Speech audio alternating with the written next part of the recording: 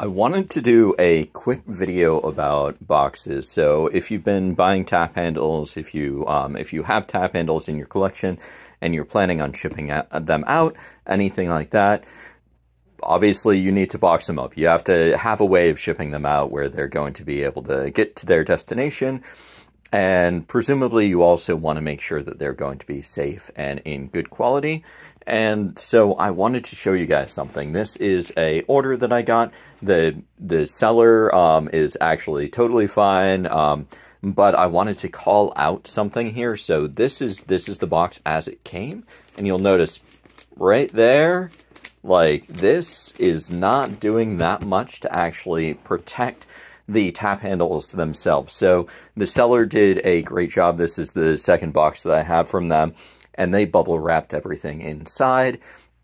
They did kind of like a tight pack with items bubble wrapped. This one is a little bit looser, so that's the reason why you get that kind of movement there. And if you are shipping things out like this, then these standard USPS priority boxes aren't going to do a whole lot for actually for supporting or protecting the taps.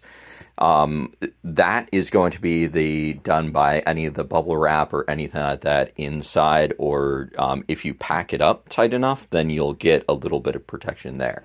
I've got an example of the small flat rate box. This is actually pretty good for smaller items because it's a little bit of a smaller item. Then you get these, the walls provide a touch more strength because it isn't quite as spread out, so you don't have these weaker points towards the center. But and so these are going to be fine for like your lucite taps, anything like that, if you don't have a lot of fragile items. And typically bubble wrap will be fine for the items inside. If it's something where you have a fragile tap, then I would typically recommend having another box inside, or shipping in a different box. This is your standard corrugated. So this is going to be stronger. It's going to hold up better. You'll see this is just single layer. This one, I believe, is just standard duty, but that's going to give you more protection than these regular USPS priority boxes that you get for free. It's worth noting you can get these for free from USPS. I highly recommend them as far as your basic packaging, but if it's something where you want to have something a little bit more sturdy, then this is going to be a good option. What I personally will do a lot is I will pack up the taps in its own individual box. So this is what kind of gives it its security. I'll do a little bit of inner packaging there so that it's going to be safe and protected. And then I'll put any of the taps into a outer USPS box. So the outer USPS box is mostly for holding things together, throwing the label on it, that sort of stuff. This inner box is going to be its real protection. So I just wanted to give you guys a little bit of a heads up and a rundown of that because I was thinking about that. And you also want to keep that in mind if you're buying from a seller that you haven't bought from before.